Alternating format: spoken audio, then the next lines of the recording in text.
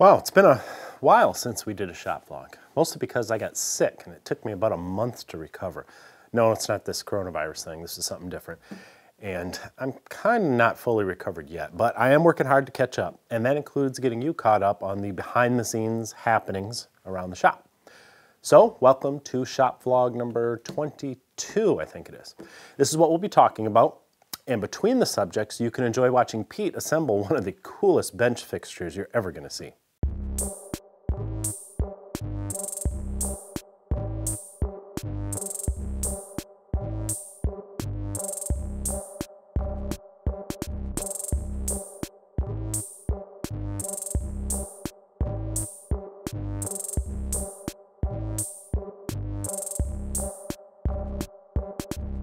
About 3 weeks ago, we made a tip video about cordless impact drivers and cordless drills.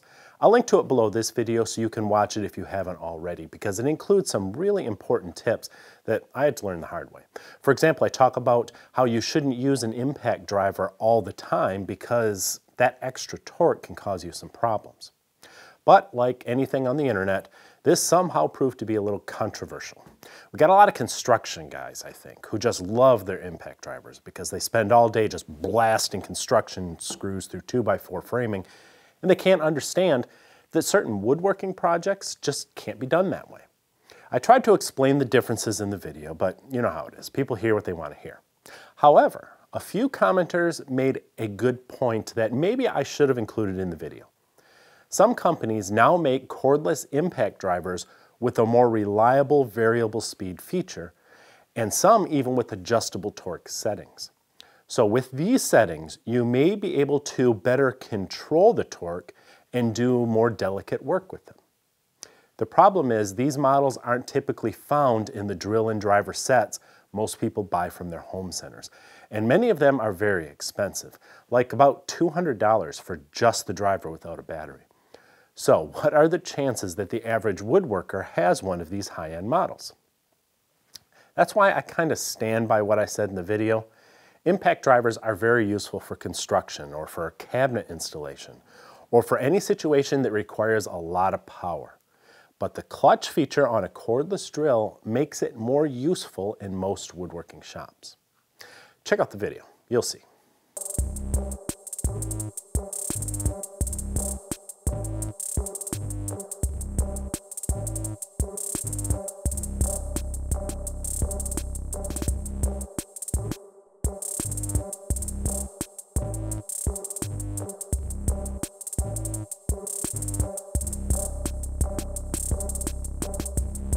Occasionally we rerun video content on this channel. Most people don't notice, or at least they don't comment about it, but especially since we moved into this new shop, some folks have noticed the background in some of these occasional clips that we run is in the old shop, and they wonder if we moved back or what's going on. So they ask, is this a rerun?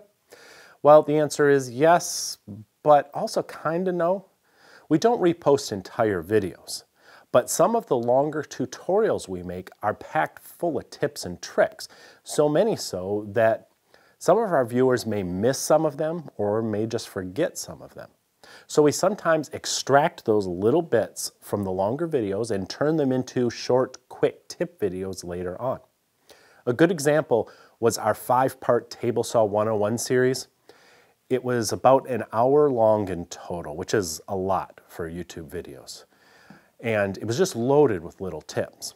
It's been about a year since it was released, and every once in a while, like we did about a week ago, we will repost a couple tips taken from that series as new quick tip videos. I'm not doing it because I'm lazy or because I'm out of video ideas. I'm just doing it because it genuinely benefits our audience, both new subscribers who never saw the original series and those who did see it but kind of enjoy being reminded. We don't do it very often, but if you see a video that looks old or you think you're experiencing deja vu, that's probably what's going on.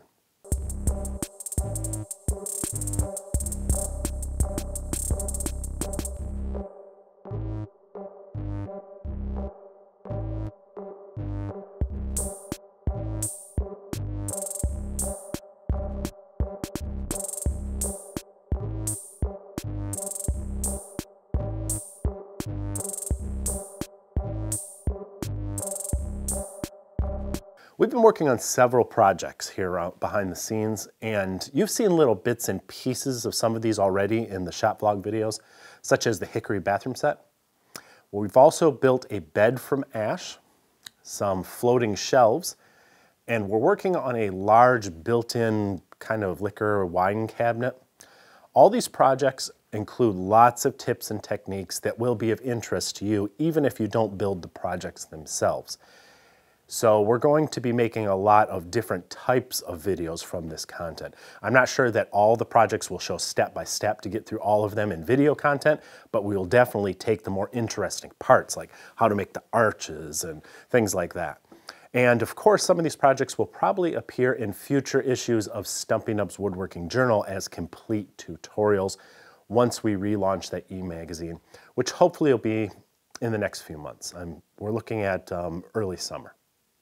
We've also got some shop projects coming up, including a super strong lumber rack and an easy to make table saw side table and an adjustable universal clamp rack, which will be for our small shop viewers. Remember, we built a one-car garage size shop here specifically for small shop folks, and we're gonna start doing more projects in that. These will be the first of that series. So I'm looking forward to that, and I know a lot of you are as well.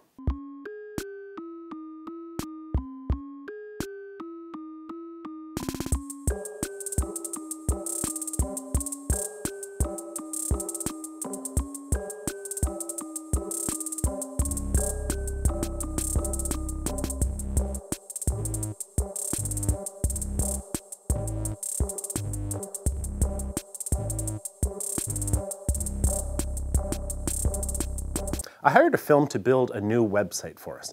This is just kind of the template for the home page, and a lot of what you see is just placeholders, so don't pay too much attention to it. We're not selling jogging clothes and watches. This is just a quick glimpse of what it may look like. Our goal is to create a site that looks nice, but it's also simple to use. We'll organize many of our best tutorial videos by subject, so you can find what you need easily. And we'll be making room for our new project plans and our paid e-magazine once it launches. I think you'll really enjoy this new site, but it's going to take a little while to get finished, so look for it sometime later this summer. By now, many of you have probably figured out what Pete's building. It's Andy Klein's awesome twin turbo vise.